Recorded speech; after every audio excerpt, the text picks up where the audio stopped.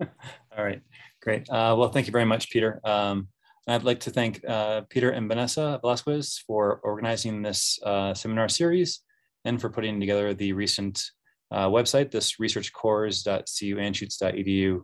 I would strongly encourage you to check out that website. It provides a comprehensive list of cores on campus, and I think really is a great entry place to understand how we collectively as core facilities can support your research.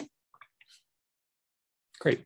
So my name is Eric Clambey, and I am director of the flow cytometry shared resource of the CU Cancer Center. And our mission is to provide access to state-of-the-art and cutting-edge equipment, training, and education, all to facilitate high-quality flow and mass cytometry-based research. So for those of you who use these technologies, you're very familiar with them, but in the hopes that we can extend our user base and those who might be interested in using these technologies, I want to provide some context for what these technologies are. So at their basic level, these technologies allow identification, quantification, and purification of individual cells based on gene and protein expression. And I will provide much more detail on that in the upcoming slides. So the first thing I really want to emphasize is that our facility has been around since 1988 and has serviced hundreds of researchers on the campus. And we have lots of great equipment, and I will go through that in short order. But all that equipment would be worthless without the amazing staff that we have in the flow cytometry shared resource. And so I have the privilege of working with a very talented and excellent group of researchers, including Christine Childs, Lester Acosta, Dimitri Baturin, and Chris Terrell. And it's really their efforts where they're cross-trained on multiple instruments and are deeply knowledgeable about these technologies that really makes not only the instruments run, but affords the level of knowledge and training for our users to empower powerful research. So together, our team has more than 80 years of expertise in flow cytometry-based research. And one other thing I'd like to point out is that we're really committed to ongoing education of our staff. And so we participate in yearly cytometry-based conferences to ensure that we are really up to date regarding changes in the field and have our finger on the pulse of cytometry-based research. Okay. So let's take a step back and just make sure that everyone's on the same page in terms of what flow cytometry and mass cytometry provide. So these technologies enable rapid quantitation of cells and their properties, collecting cells at hundreds of thousands of cells per second in these instruments. The basic features required for this technology are cells that are in a single cell suspension, so they're dissociated, combined with various detection reagents. These can be fluorescently labeled or isotopically labeled, depending upon the technology that you're analyzing. And a core reagent for this technology is the use of antibodies.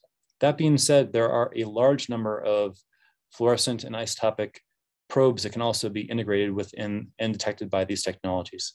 And so please don't think that this is just limited to antibodies. Ultimately, flow cytometry is quantifying cell-associated fluorescent signal. Here, for example, you have two antibodies binding to two distinct proteins. Whereas mass cytometry, or CyTOF, is quantifying cell-associated isotopic mass, where these antibodies are labeled with distinct isotopic masses.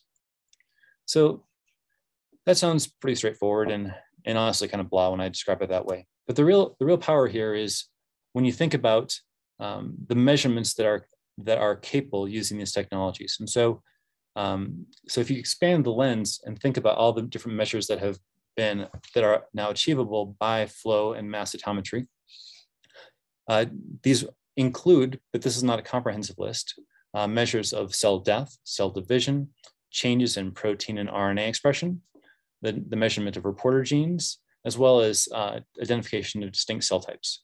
So why does it matter? Why would you care about these types of measurements? So let me provide three brief examples.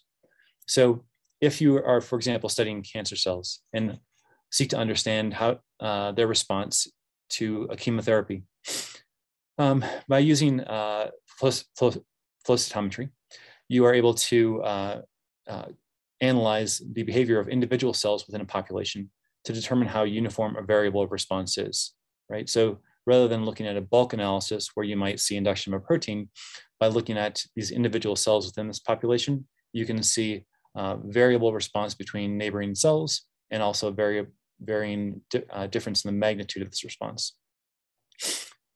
One of the real powers of these technologies comes when you start to analyze more than one parameter, okay? And so with flow cytometry and mass cytometry, it's readily achievable with flow cytometry, you can readily acquire up to at least 20 parameters, if not mid-20s. With Cytoph or mass cytometry, you can acquire more than 35 parameters on the single cell basis. And by simultaneously measuring multiple parameters, you can really understand, you can gain new insights into processes that co-occur within individual cells. So for example, looking at these different example cells, in this cell that's undergoing cell death, there might be a high amount of phosphorylation of a protein involved in cell death. In this cell expressing green fluorescent protein, you might have induction of one protein on the cell surface, whereas in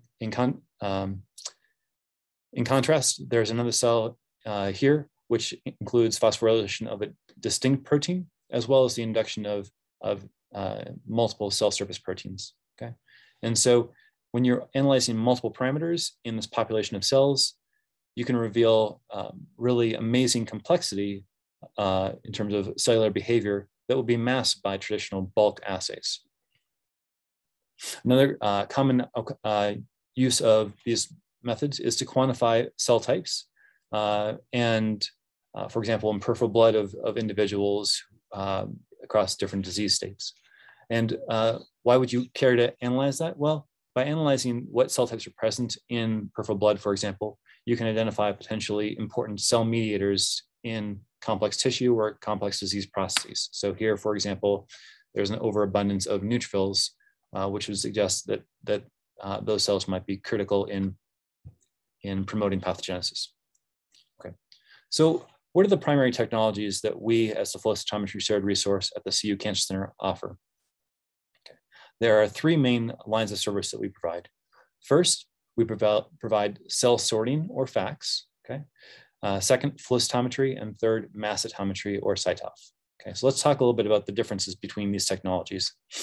So all of these technologies rely on the detection of either fluorescent or isotopic cell-associated signal. So for cell sorting, this is a technology that purifies viable cells based on their fluorescent profile for downstream assays. Now, there are a number of downstream assays that you could use once you have purified cells of interest. Common things that we see in the core include generation of recombinant or genetically engineered cell lines. For example, if you're using CRISPR-Cas9 engineering or doing retro or lentiviral expression to overexpress a protein. Making use of our cell sorting facility, you can then purify cells based on uniform expression of a reporter gene to then further characterize those cells based with perturbed gene expression. Another common use is the purification of cell subsets. For example, from peripheral blood, you might want to analyze T cells or B cells or neutrophils. And please note that often this cell sorting is simply the gateway to a whole plethora of downstream applications.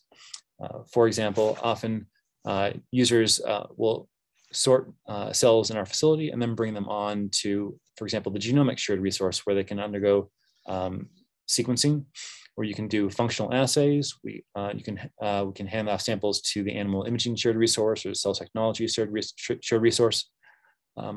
And the goal here is by identifying a purified population, you can really begin to understand that and tease apart individual cell behavior rather than the bulk cell behavior. Okay. So flow cytometry and mass cytometry. are both terminal assays.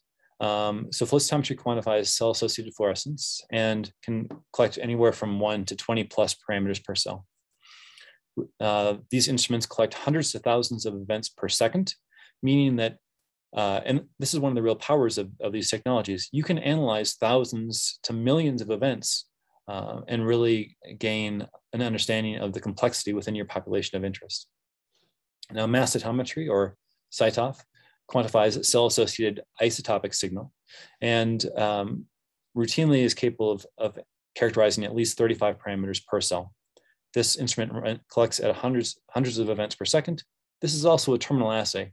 But what I'd like to emphasize here is that for both flow cytometry and mass cytometry, that these are incredibly rich data sets where you can analyze the interrelationship between different parameters, for example, in this biaxial plot, or you can use dimensionality reduction and clustering algorithms to cluster your data to really understand what cell subsets might be present within a complex mixture. Okay, so in terms of the technologies that we offer, we have in our facility, we have 4 cell sorters. Okay, we have 3 staff-assisted cell sorters, meaning that you need to interface with our staff to achieve cell sorting. But we also have an additional cell sorter in which trained researchers can sort their own samples, and they can sort them 24 hours a day, 7 days a week. Okay, this self sorter is a recently added service, and we're very keen on getting more and more users to do this to really empower your research beyond kind of a typical 9-to-5 workday. In terms of flow cytometers, we have 4 flow cytometers. We have 3 conventional flow cytometers and 1 spectral flow cytometer. I won't go into the nuances of these different technologies, but I'm happy to take questions on that. All of these cytometers are available to be operated 24/7 by trained researchers.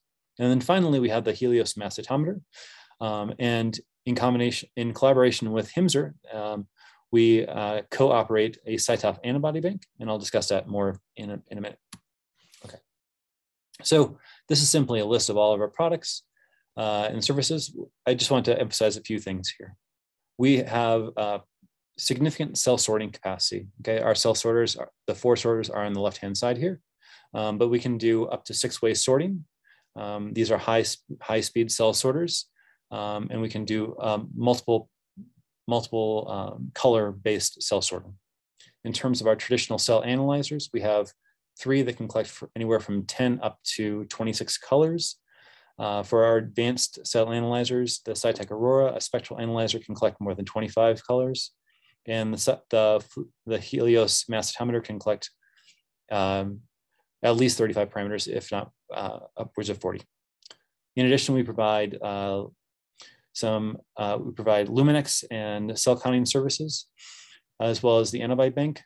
And then importantly, a major emphasis of our efforts is on consulting and education. Finally, we also provide site licenses for various software. Okay. So a couple of things I really want you to take home here. First, these technologies can function as standalone technologies. Many projects just involve flow cytometry or mass cytometry, but they can also serve as complementary technologies. For example, if you're doing single cell sequencing, these technologies would be a logical counterpart of that. They can also integrate with other methods to afford increased resolution. I'd also like to point out that while we are a cancer center shared resource, we are open to all investigators at Anschutz. Since 2017, we have supported more than 350 researchers, and that's resulted in more than 125 cancer-relevant publications. And I'd say that about 2/3 of our users are cancer center members, but 1/3 of our users are not cancer members. Okay. So I'd like to provide a few brief examples of studies that we've supported. These are just going to be a very quick description of these, but right. So in previous studies from the Thorburn group, where they were investigating mechanisms of autophagy and cell responses to autophagy inhibition, we provided multiple services, including cell sorting and flow cytometric analysis, where the Thorburn lab was analyzing multiple processes at the single cell level, and that included reactive oxygen species generation, the regulation of autophagy at the single cell level. Another example of where our services have aided publications is the use of a series of studies done in collaboration with Rafe Nemeneff's group studying lung cancer and immune determinants that influence immune cell engagement. Here I'm providing an example in which the Nemeneff lab used a CyTOF analysis to compare the cellular composition across different conditions, whether a naive lung or a tumor-bearing lung, either with a parental tumor or in which the tumor had been genetically modified to identify. And this study identified differences in cell subset abundance using mass cytometry or CyTOF-based analysis. Another example of how our services have aided in research on campus is in studies done by Sonic Karam's lab, in which they've used both flow cytometry and mass cytometry in multiple cancer models. So for example, in pancreatic cancer and head and neck cancer mouse models, where they were characterizing cell subsets. And in this series of studies, they were looking at the contribution of an ephrin pathway, in which by antagonizing this pathway this resulted in dysregulation or perturbation in the relative frequency of different cell subsets. And here, for example, they found that this compound decreased the relative frequency of regulatory T cells, an important inhibitory T cell subset. Two recent examples that have come up basically during the pandemic. One, we were excited to be part of the COVIDome project, spearheaded by Joaquin Espinosa and his group. And this was a project that involved multiple core services, but in particular, we provided support for their mass cytometry-based analysis of PBMCs. Another interesting example that we've been supporting is an ongoing study from Jim Costello's group. And this is a recent preprint from Jim's group in which they've actually been using mass cytometry to characterize cisplatin uptake within cancer cells. And so this is an example where they're not using an antibody-based probe, but instead a chemical probe, in this case, cisplatin, and finding different experimental conditions that influence uptake or resistance to cisplatin. Okay. So I know that those were very brief snapshots of those studies, but I just wanted to give you a sense of some of the breadth of research that we've supported. I'd also like to emphasize that we are really committed to training and education. So since 2017, we've provided over 300 individual user trainings where it's one-on-one instrument training, to enable researchers to then run their own samples on our flow cytometers. We've consulted more than 800 times on different projects. And that consultation can range all the way from the initial experimental design to terminal data analysis. We've also have coordinated user group meetings, including both flow and mass cytometry user groups, as well as arrange for seminars and invited speakers to continue to raise education regarding cytometry-based research on campus. I would also like to point out that we are further committed to promoting rigor and reproducibility through our services. And I don't need to go into depth on this, but suffice to say that our instruments undergo daily quality control. Our staff are highly knowledgeable about instrument operation and maintenance.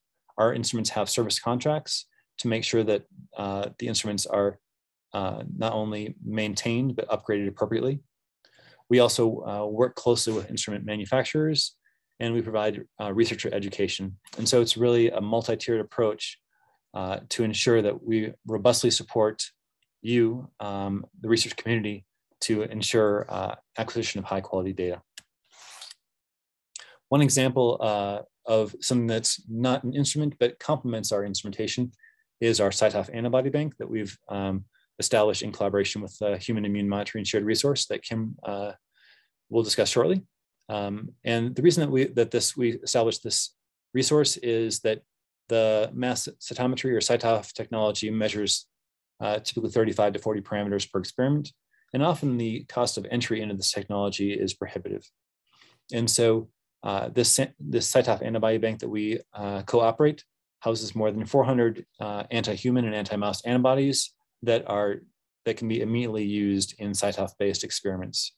And rather than having to purchase all of these antibodies, rather than one individual lab having to purchase all these antibodies, instead, investigators can purchase antibodies from the stock to allow a reduced cost of entry into this technology.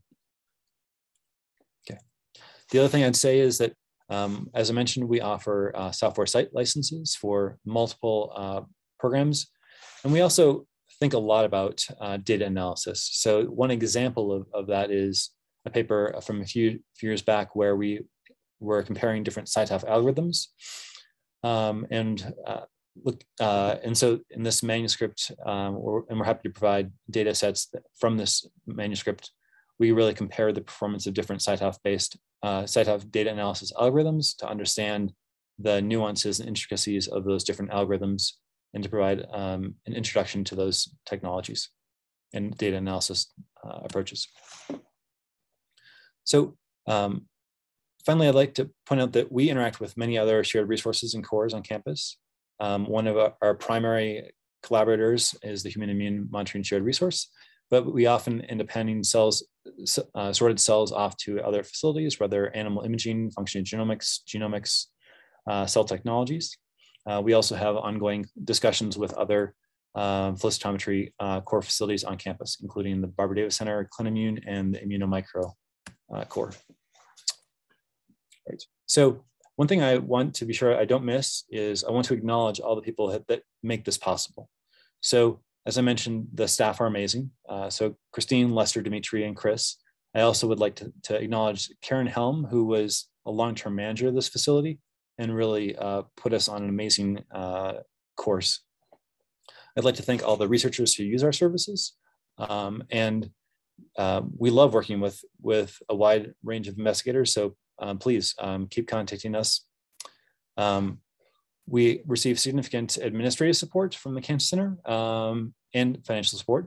But Michaela and her team provide a lot of support for us, and Haida and Natalie provide additional oversight for our facility. We also are responsive to our internal advisory board, and I thank them for their efforts. And finally, in terms of financial support, in terms of beyond chargebacks, we also receive Cancer Center support, report from the Cancer Center Support Grant and the Gates Stem Cell Center. And for some of our instruments, we received support from the Strategic Infrastructure Research Committee, or the CIRC, as well as the RNA Bioscience Initiative. So finally, we'd love to talk to you about your research. Even if you don't do flow cytometry or mass cytometry or cell sorting, we love having those conversations. We think about this all the time, and we would love to try to figure out how to help you move your research forward. We are physically located on the 4th floor of the Research 1 South Tower. Our facility is staffed from 9 to 5, Monday through Friday, but once you're trained for our facility, you can access our facility 24/7. If you have any questions, please feel free to contact me directly or to email the core at the cc.flowcyto@ucdenver.edu. And we are on iLabs. I would also like to emphasize that we are not a static facility. We are constantly evolving. We're currently in the process of arranging for new acquisitions. So please stay tuned. There will definitely be changes coming in 2022. So, thanks so much for your attention. Really appreciate it.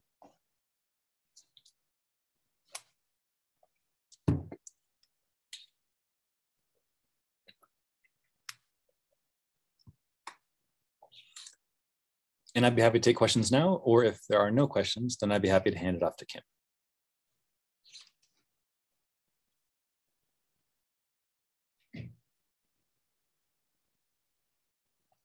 Well, based on the quiet there, yes, please feel free to reach out to me or the core. And Kim, maybe we'll pass it on to you.